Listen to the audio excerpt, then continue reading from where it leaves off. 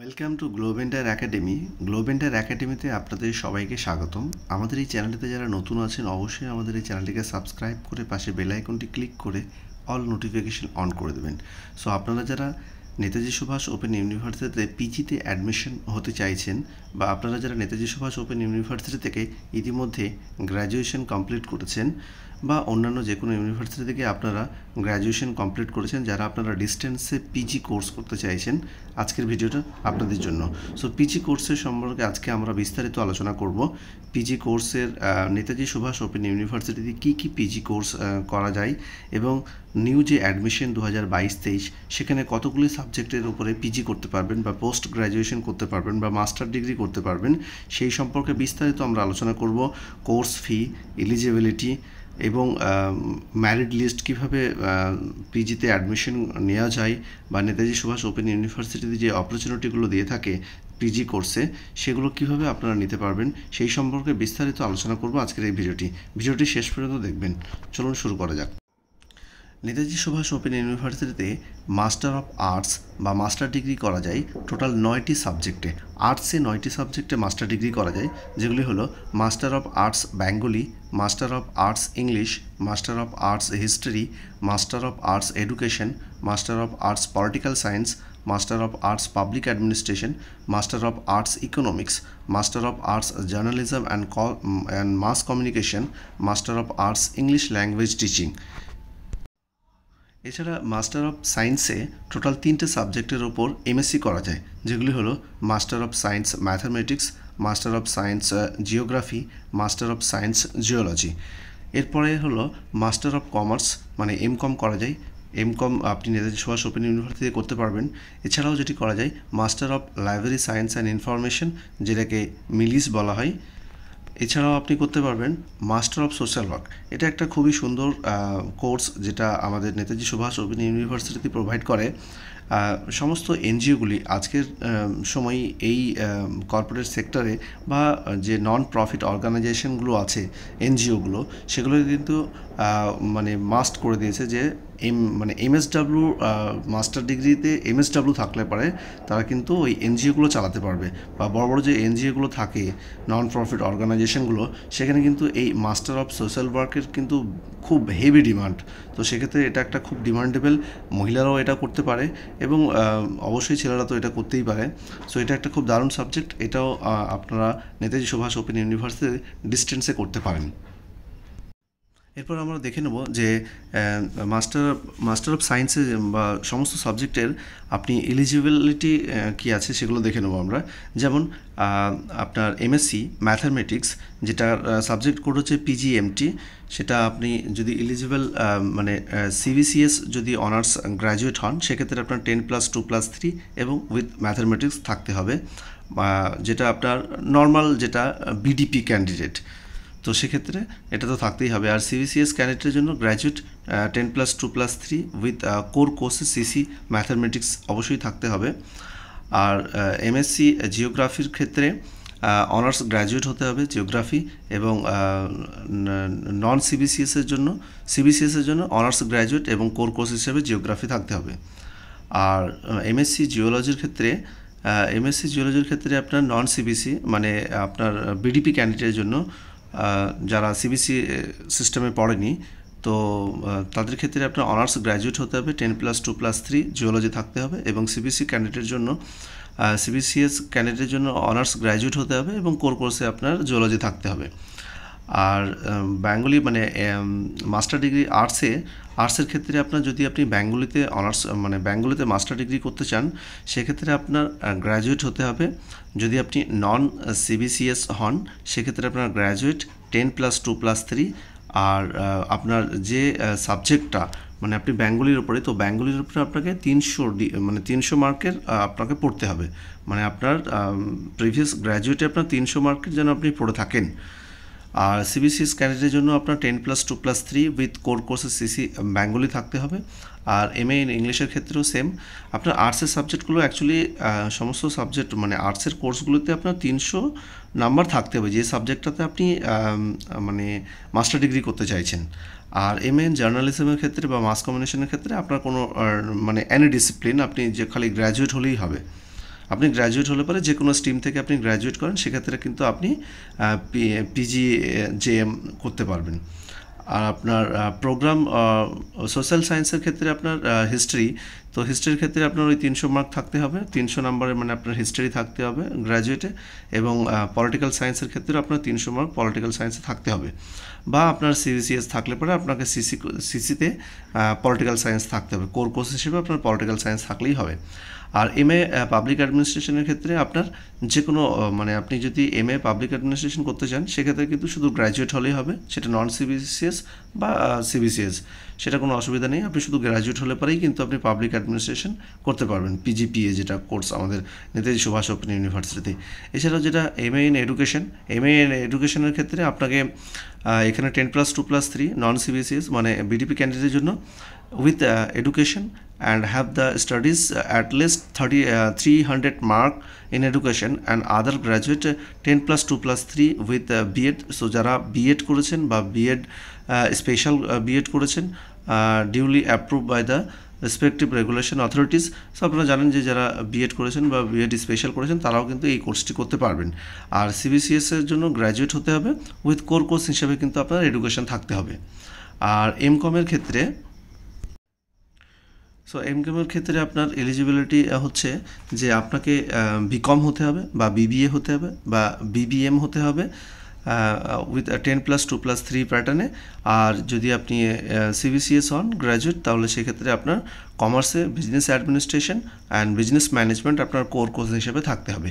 আরেকটা যেটা সবথেকে ভালো সেটা হচ্ছে master of social work MSW। So MSW একটা মানে খুবই ভ্যালুয়েবল একটা কোর্স যেটা নেতাজি সুভাষ ওপেন ইউনিভার্সিটি করতে পারবেন আপনি। সো আপনি যদি নন CBCS হন মানে নর্মাল BDP ক্যান্ডিডেট হন তাহলে সেক্ষেত্রে আপনার 10+2+3 with social work, sociology, political science, history, মানে আপনি এক্ষেত্রে অনেকগুলো সাবজেক্ট মানে আপনি অনার্স করলে পরেও আপনি করতে পারবেন, যেমন political science, sociology, history, public administration, economics, anthropology, আপনার psychology, philosophy, human development, science, commerce, and have the studies at least 300 mark in any of above mentioned subject, LLB, BE, BTech, এগুলো আপনার থাকলে পরে আপনি অনেকগুলোই সাবজেক্টের উপরে আপনি MSW করতে চাইলে পরে এই সমস্ত সাবজেক্টগুলোতে আপনি পড়ে থাকলে পরে আপনি করতে পারবেন। আর CBCS ক্যান্ডিডেটের ক্ষেত্রেও বলা আছে যে কোর কোর্স হিসেবে আপনার social work, sociology, political science, history, public administration, economics, এই সমস্ত কোর্স সাবজেক্টগুলি আপনার থাকলে পরেই আপনি কিন্তু MSW করতে পারবেন। আর MA ইন ইকোনমিক্স এক্ষেত্রে কিন্তু আপনার BA, BSc, ইকোনমিক্স, BCom এবং graduate for any other discipline with mathematics. So সেক্ষেত্রে কিন্তু আপনি ইকোনমিক্সেও আপনি MA করতে পারবেন।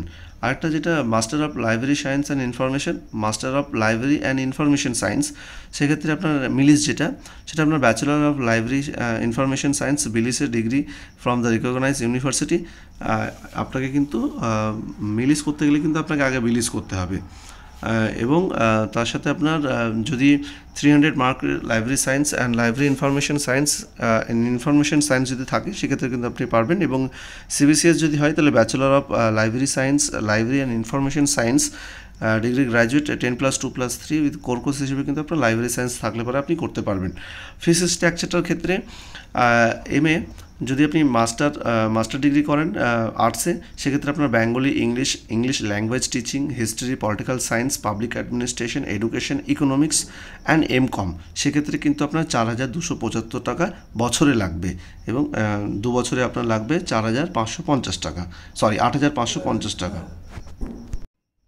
সো এগুলো হচ্ছে আপনার 1 বছরের কোর্স।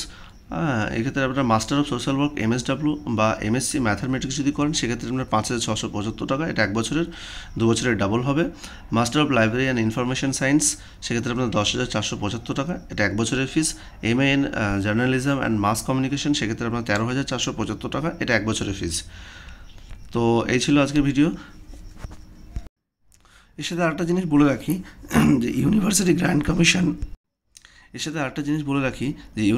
গ্র্যান্ট কমিশন বা ডিস্টেন্স এডুকেশন ব্যুরো, আপনারা অনেকেই জানতে চান যে সাবজেক্টটিতে আমি মাস্টার ডিগ্রি করছি সেই সাবজেক্টটি আদেও নেতাজি সুভাষ ওপেন ইউনিভার্সিটি বা অন্যান্য যে কোনো ইউনিভার্সিটি সেটি বৈধ কিনা বা সেটা UGCর অ্যাপ্রুভ কিনা। তো সেটা আমরা দেখিয়ে দিচ্ছি আপনাকে।